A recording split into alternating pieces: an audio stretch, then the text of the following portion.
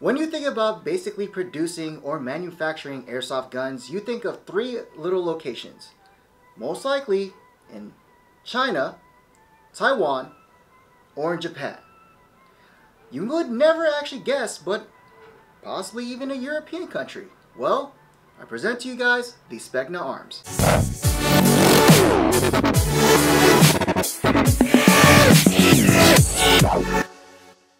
Hey, what's up guys, and welcome back to another episode on Airsoft Master. And today we're going to be talking about is the Specna Arms Flex Series. Mainly in front of me I have is the F01 and the F03. Both either coming in the options of either being in both black or in the two-tone tan. But let's go ahead and talk about it a little bit more. It's mainly in the front. What we're going to be talking about is the barrels out there. Now, of course, you're going to have in the United States is the actual standard orange flash hider, but underneath it is a 14mm calcalized threading. But the rail itself is where things get interesting. Mainly that I do like is the CQB type, is because they have the Picatinny in the ends being on the lower end of being at the 3 o'clock, 6 o'clock, and 9 o'clock positions. And for my carbine, one thing I do like is the fact that it comes M-LOK already standard. And we all know that M-LOK does beat key mod. When it comes to your receiver, mainly on the upper side, is that the fact that it's monolithic all the way throughout, so you have enough rail space to put any type of optics, PEC box, or flashlights right on top for different type of situations for your necessities that you would need. One thing that's also nice is that it comes featured with is a rear and front sights. So just in case if your optics do fail, you still have something ready to go.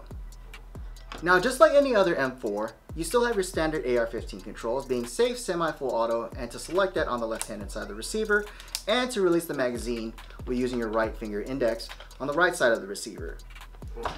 One thing that comes to mind that Specna Arms did as well is to put the serial number sticker on here with the QR code that goes straight to their website. Another plus when it comes to helping out with your instructions as well, that's available on the website using the little QR code sticker. Another important thing that comes to the receiver is mainly why is it called Flex? Because of such a reinforced polymer that comes from Specna Arms, that the fact that it can take many beatings all the way through and still be able to perform. And that is, I've got to admit, actually good flex on this thing. We can also say the same thing about the internals. The internals is important when it comes to mainly the airsofters out there is the quick change spring. For these guys, it's known as the easy access spring, which can be accessed through the buffer tube itself by unscrewing it and change your spring. So that's a plus for my CQB guys and also for my outdoor guys.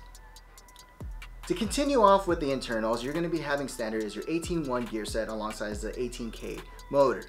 Now, in regards to the internals from the hop-up is where things get different. The fact that it comes standard with a 603 Type 4 barrel is a plus into this gun. And also the fact that it's rotary hop-up to help adjust and fine-tune compared to your standard wheels. That will help out on your range. To access the battery for the stock itself, all you need to do is just pull out the back end of the crane stock itself, pinch the two tabs inside, and you'll be able to reveal the Tamiya wire that's in the back end of the rifle.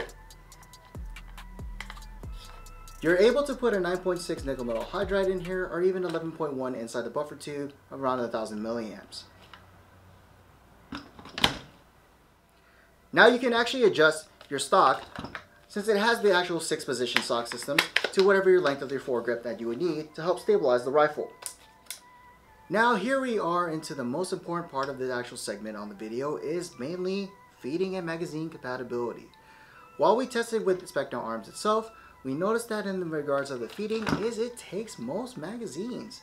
For example, such as the GNP Frog magazines, fed fine. As well to that, the SEMA style magazines are good, even all the way to our EPM 1s, flawlessly. And of course, for my beginners that are out there, you'll still be able to use your high cap magazines, even if you have from the Lance Tactical to G&G. For this test, I'll be using 0.20 gram BBs and 11.1 LiPo battery.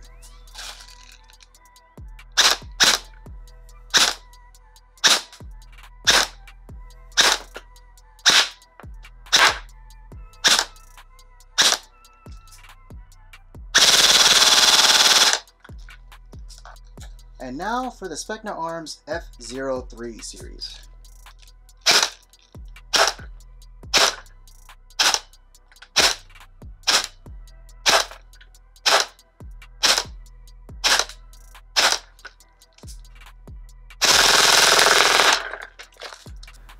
So for the F03 and the F01, we noticed on both of them, even being at different barrel lengths, they're still able to be consistent around being the 380 to 390 feet per second for outdoor.